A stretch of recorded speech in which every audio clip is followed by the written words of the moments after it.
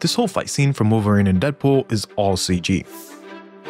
You wouldn't think that just watching it, but movies now, especially ones from Marvel, have tons of CG in almost every single shot.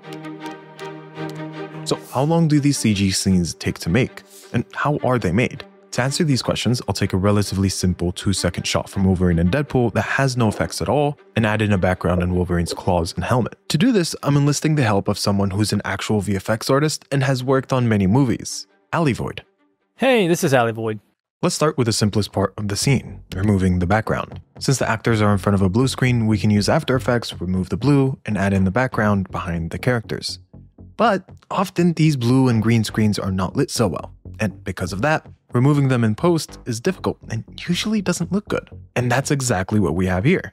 So we'll have to use something else. You can't just key out a blue or green screen shot all by itself because working with one layer just isn't enough, or else you'll have all these artifacts that pop up and ruin the shot completely. Instead, you only want to cut out certain parts of the body and then extract those portions from the background. However, if the shot is just not recoverable, you could always cut out the whole character as a whole, which is super tedious and is such a time-consuming process.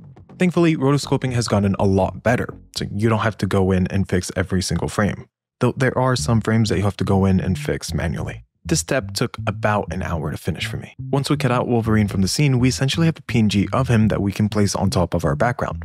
But our background doesn't move with the camera at all, and that's where tracking comes in. If we can track our background and make it move with the camera, we'll have a way to put any object into the scene and make it look like it was always there.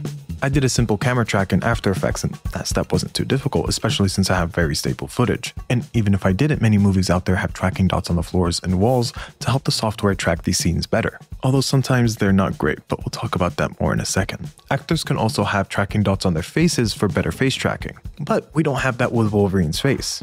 And we need to track his face to add in the mask. There are two ways to track the face. There is manual tracking, where you go frame by frame and manually track the same parts of the face. And this is something that VFX artists often have to do with all types of shots.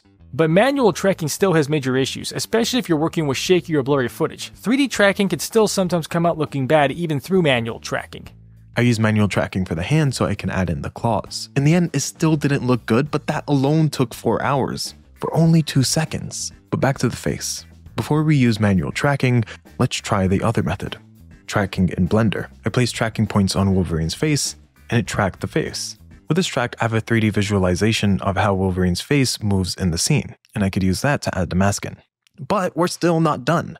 First, look at Wolverine's head. His hair is showing, and it shouldn't, since presumably he's wearing a mask. What I did is I removed the hair using the same technique we used for the background. I painted out the part of the footage where Wolverine's hair would show and tracked that to the background. And then I placed that new tracked bit on top of Wolverine.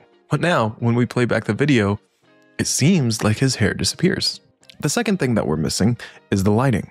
Usually when you're on set, you'd have someone that takes an HDRI or a 360-degree panoramic picture, and that would help us match the lighting.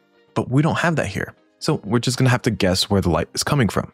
Thankfully, Void helped me out with that. Notice the highlight on Wolverine's arms and it just pops? Let's go ahead and match the same look on the mask. Oh yeah, that pops a little bit more.